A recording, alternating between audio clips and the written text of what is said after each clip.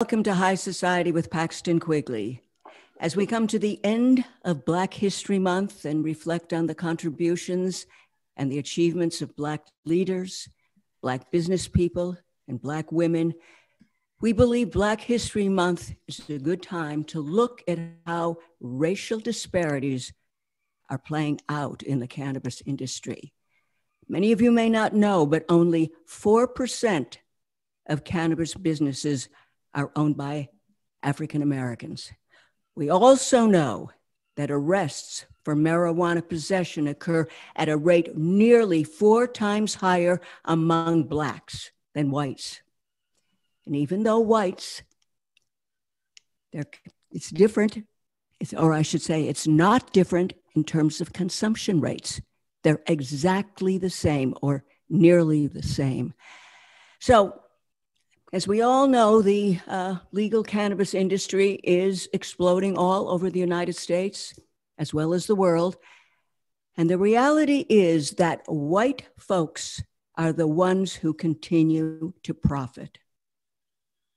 Now, with us today to discuss this and her own company is Dr. Kirsten Shepard Ahmed. She's president, CEO, and founder of the Texas-based Pain Stoppers, which is rather a cool kind of name. I like it a lot, Pain Stoppers. Dr. Kirsten is also a member of the Minority Cannabis Association, Texas NORML, which is we all know about, and Drug Policy Alliance. Dr. Ahmed, I am told we can call you Dr. K, so welcome to High Society with Paxton Quigley. And thank you. Certainly. Before we get started on the interview, I'd like to talk about what's happening in Texas since the massive power outages. I know you are located in Austin. Can you give us a short rundown about what's happening now?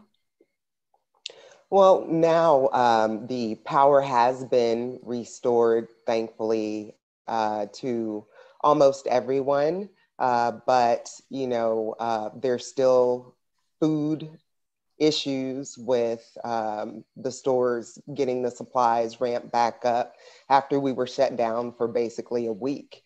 The water issues that we're dealing with now, some counties are still under boil notices, and trying to get a plumber is almost impossible because of the damages that have been done in so many homes. They're still not certain what the death toll is because individuals are still being found who have suffered because of the hypothermia. So one of the great things about Texas is, it's a community. You're seeing the love that the neighbors and the nonprofit organizations and just everyone's trying to do to help one another. But it's gonna take a moment. And I think one of the most disappointing things is how underplayed the preparedness was for as far as communicating what the expectations should have been, what to prepare for, and just simply stating it's a winter storm advisory. They should have told us that Texas is getting a blizzard, and I think individuals would have been much better prepared. Interesting. Well, I'm happy to hear that things are getting better, and obviously things are okay with you. So that's nice to hear, and I hope that your patients are all fine too. So let's start with cannabis now and learn more about you. Dr. K, I've read that Black and Latino female entrepreneurs, are the fastest growing category of business owners, yet they still receive only a fraction of the funding, and they get very little access to resources that can help them grow their businesses. And yet many of these women are persisting. What is your opinion about what's happening in the cannabis world when it comes to women? There's definitely a disparity in equality in the cannabis industry. There are very few women entrepreneurs in the industry. There are very few farmers in every single aspect of the industry. You don't see much representation. And it's unfortunate because there's so many profits and so much potential of profits. Yet, if you look at our communities, we have the communities that have suffered the most. Women as a whole are underfunded frequently when it comes to business opportunities, business, venture capitalism, whether it's leadership training. And the research shows that when there are women present in companies, whether it's as an owner or as board members, the companies thrive and they're much more successful. I believe Yes. we need to be responsible and encourage and offer opportunities so that we can change what's been going on in this country for centuries. Now, do you think that women of color, that this is going to go on for a long time? What is your opinion? Do you see a light at the end of the tunnel, so to speak, or is this going to, do you think, continue for a while? I do see a light at the end of the tunnel. One of the things that has always been strong in our community is we try to lift as we climb. And so when one of us succeeds, we collaborate and share resources. We try and encourage and instill in others. So even though there's the disadvantages, we still make it happen. And we have been doing that for years. There's great organizations like the Minority Cannabis Association, which is a wonderful resource for women and minorities who are interested in learning how to get into the industry, learning about great business practices, positive cannabis business practices and setting standards, and also trying to find funding. Most recently, Jay-Z, through one of his groups, has offered a grant program to try and help diversify the industry more by offering grants to minorities who are in the cannabis industry. And that's great. His venture capital, let me rephrase that. It's his venture capitalist group that he's started to help change that. And hopefully more of the leaders, we're trying to help and impose more laws and regulations. And I do see light at the end of the tunnel. And one of the things that I see in our industry is the opportunity to help change things like the situation that happened here in Texas. We need to use more renewable resources, and that can help with the deficiencies that we have with coal and some of the other petroleum-based products that we use. Interesting. So I'm happy to hear that you have a positive frame of mind. Now I'd like to talk about you.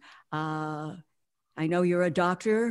What kind of a doctor, shall I say, what your specialty is actually, and what encouraged you? What happened in your life that you got involved in medical cannabis? My specialty is functional and regenerative medicine. I am a chiropractor and a massage therapist, and we treat the entire person. We don't compartmentalize healthcare. I've owned integrated practices, and I help launch other businesses for doctors through consulting as well, which integrates medical, chiropractic, acupuncture, massage, physical therapy, nutrition. And when you stop compartmentalizing healthcare, and with so many individuals that suffer from chronic pain and chronic diseases, oftentimes there is not just one issue that they're dealing with. And so it's been amazing to be able to help and treat a patient collaboratively with the type of care that they need and offer it within one facility. How interesting. Now, I had read that you came to use medical cannabis because of your father's problem. Can you give us a short talk about that and how what you gave him did help him in terms of his pain? Yes, my father, his name is Luke Shepard, was Luke Shepard, and he was suffering from mesothelioma, which is the asbestos cancer. The chemo and radiation made him nauseous. He was in a lot of pain and he didn't have an appetite. I knew about medical cannabis before, but of course, you usually don't start investigating different types of treatment plans until you have a personal connection with it. And with his suffering, he didn't like what the opioids and the other pharmaceuticals that were prescribed to him were doing. It still wasn't helping increase his appetite or his pain. It just caused him to sleep. And so I had a few friends who sent me some of the oils, and I just wanted to try and find anything that would help. And he said he was open to it. As I started researching more into the cannabis, I learned that the CBD was actually the component that wouldn't give him that high feeling that he was not comfortable with. And we first started with the oils. He didn't like the taste of them, but we noticed progress. With my background as a massage therapist and being a healthcare provider, I knew that the largest organ is the skin. And I said, let's try and rub it and see what happens. And it was just fantastic to see that it was still effective. And I started making topical mixes and applying them on him. And it helped not only minimize his pain, it helped increase his appetite, and it gave him a better quality of life towards the end. I wish I would have discovered it sooner. One of the things that he said to me is, this stuff really works and it helps, and you should create something where you can help more people that are like me. I wanted to ask you, when you started, massaging him with the oils and all that, did he start getting some kind of relief right away? Because I talk to some people and they'll say no, and then they'll even try a different product, et cetera, et cetera. How did that go? Well, it was a trial and error experience, and I learned that not all of the oils were created the same, and not all of the products that were available had the same type of responses. And I think that's one of the things that individuals need to consider as consumers: what type of products you're using, where they source from, because now there are products in convenience stores. Luckily, the products that we tried, there were a few that weren't as effective, but he did get some sort of relief. Once I discovered which products were faster acting, I was able to adjust those and start adding in different methods to help him achieve those goals of getting rid of the inflammation. So in a short answer, yes, some products can give instant relief within 10 or 15 minutes, but it depends on what you are trying to achieve. So with him, we did primarily topicals, but I still kept him on a oral regimen of taking the oils because I felt that he needed to get the relief from the outside in and the inside out. That's very interesting. And if our listeners out there are really listening, they do have relatives or themselves who are having these problems, I think we've just got some very good advice from Dr. K that you should try not only ingesting, but also putting it on your skin, because the skin is very important. From there, I'd like to ask you, you set up your company that's called Pain Stoppers. What kind of roadblocks did you have? Or didn't you run up against anything when you decided, okay, I am now going to go into business and help people as I helped my father? Yes, the main roadblocks that I had was where to start, and I early on hired a consulting firm in which they and with the industry, since there's so many individuals trying to get into it, there's a lot of companies that promise and want to guide you, but oftentimes they want to take your money. And I had invested in a company that was going to help me do some R&D, and the calls, the retainer that I paid was exhausted within weeks with no results. At one point, they stopped even returning our calls.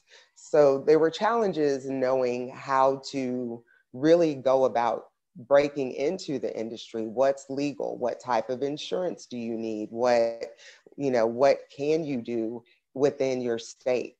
Can I ship products? What type of labeling do you need for your products? So there was a lot of trial and error and hard knockdown lessons that I learned during the process. How long did that take? How long did that take till you could know that you knew what you were going to be doing? I mean, did it take months, or did it actually take you a year?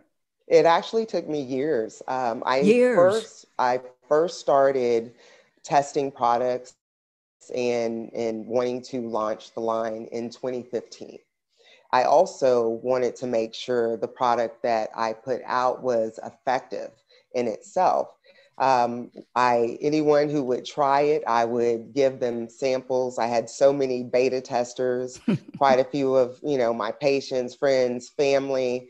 And I knew once I had some retired professional athletes call me about one of the products that their mother had given them and ask for more, is when I really knew I was on to something. Like, dad's opinion mattered, but when someone who's been through the gamut of injuries and pain and being an athlete and everything that you put your body through with training, that put the light on in my head.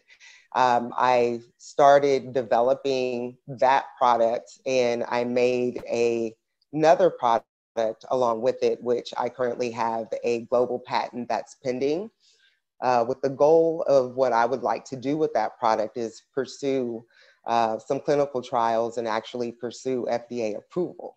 But again, finding capital and that type of venture is very expensive. It's quite expensive. So I think those are more of the challenges that I had. I officially launched the product line with 4 of the products back in 2018. And one funny story that I often share is we had a launch in the office, and when I was explaining what CBD was and that it had low or no THC, there was a 89-year-old patient of mine, and she and her friend actually booed me. Ooh. And I was so surprised, but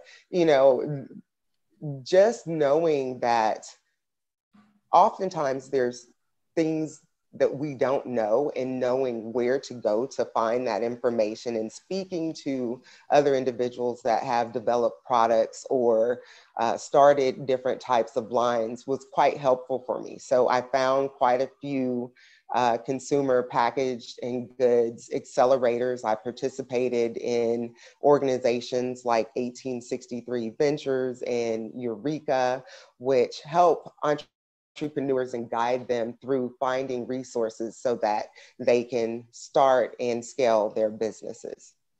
Interesting.